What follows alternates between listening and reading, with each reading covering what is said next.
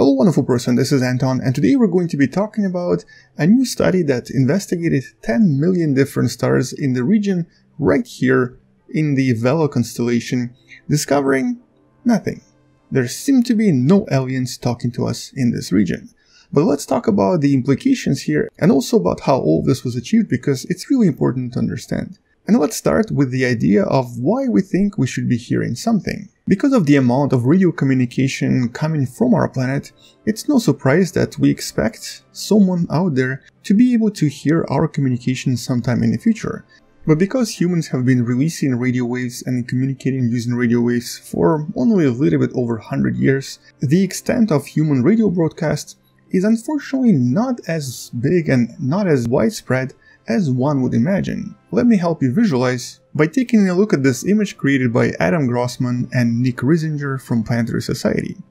If we were to zoom in right around here, this little dot you see, this little pixel, that's the extent of radio broadcasts from the past 100-something years. Here's what all of this looks like if you were to look at it in a little bit more detail. So not surprisingly, not a lot of different quote-unquote aliens are going to be listening to our communications and hearing them just yet. Mostly because we technically just started doing this. We don't really know how long we're going to be doing this for, but we expect that maybe there are other civilizations that have been sending signals for much longer. And not a lot of natural sources produce these types of frequencies, so if we do detect something coming in the very low frequency from somewhere out there in space, and it's somewhat repetitive, it does suggest that it has somewhat artificial or alien origins. And this is exactly what the Australian scientists who published this paper very recently decided to do. Looking at the region near the famous Vela supernova, where the Vela pulsar is located, and using the Australian radio telescope, tried to identify unusual features of the supernova remnant and the pulsar in the middle. But due to the nature of the observations here, it actually ended up representing roughly around 10 million different stars in our galaxy, suggesting that they were able to analyze emissions from around 10 million stars in the galaxy and identifying any potential artificial emissions. For this, they used a very famous radio astronomy telescope known as the Murchison Wide Field Array that kind of looks like this. It's essentially a collection of antennae that you see on the screen, and overall is not a very difficult instrument to build, but it's also extremely accurate, and in the past it did provide a lot of really interesting data. In this case, because it's only really looking at one single spot in the night skies, it was only able to study a patch of the night skies in the southern hemisphere, meaning that they were really only investigating a very small part of the night skies. Although when I say small, that's a relative term. It was still about 100 times more in terms of the actual area of the night skies than what we see when we look at the moon. Now in this case, the scientists believe that if any of those 10 million stars had a species of aliens able to produce powerful enough signals like humans can right now, they would have been able to detect these signals within that 17-hour window. But I guess here one of the limitations is of course in regards to the frequencies used. They only use the radio frequencies we use here on Earth for radio communication, more specifically for commercial radios. So in some sense it could have been on other frequencies, I guess. In other sense it could also be just not loud enough or is being intercepted by something between those stars and between planet Earth. But a much more important part of the study was really to show how easy it is to analyze these stars while doing research completely unrelated to the search for extraterrestrial intelligence. In other words, what the scientists behind the study suggest is that whenever you study different stars out there in the night skies, it's not very difficult to kind of attach the SETI component as part of any study, allowing us to search for more stars as a result. The scientists behind this paper were able to relatively quickly analyze these 10 million stars, identifying, well, pretty much nothing in the process.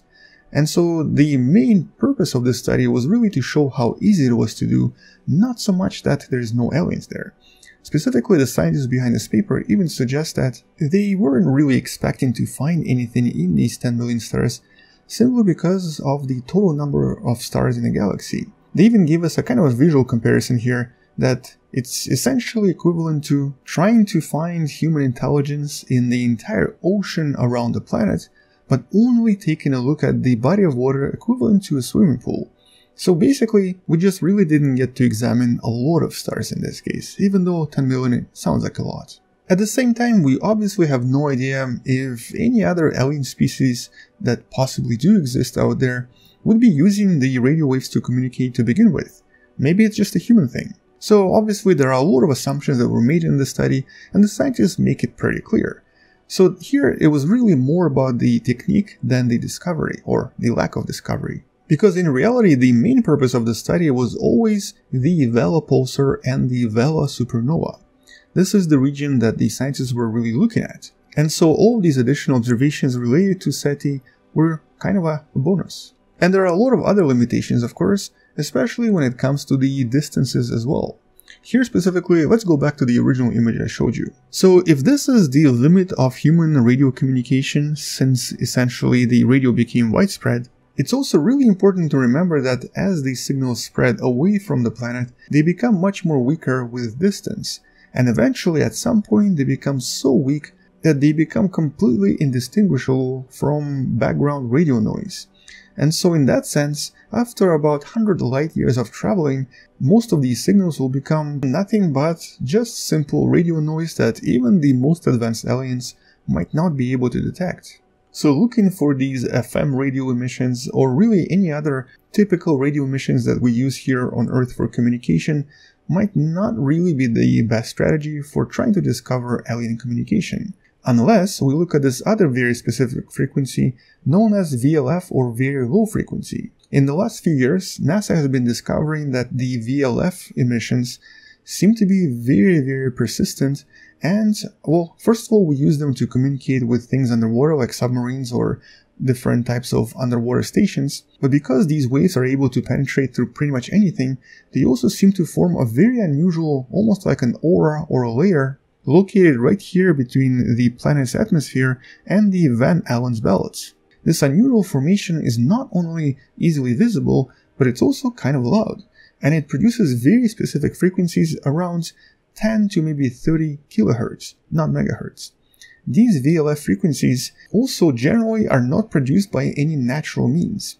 So in that sense, if we ever detect VLF frequencies coming from somewhere far away, that will be a pretty telltale sign that something unusual is happening there. We originally learned about all of this back in 1996 when NASA's Polar spacecraft detected these unusual emissions that nobody could explain at first, but they were obviously coming from within our planet. And what's even more unusual is that this giant bubble of VLF radiation also seems to be, to some extent, protecting our planet. Or at least it's doing something that resembles the protection of the planet.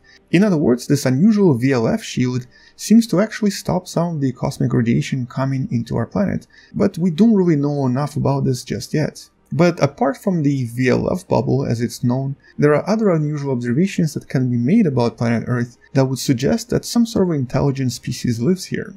For example, various types of human activities, including radioactivity, has different effects on Earth's ionosphere, which can also be detected from outer space.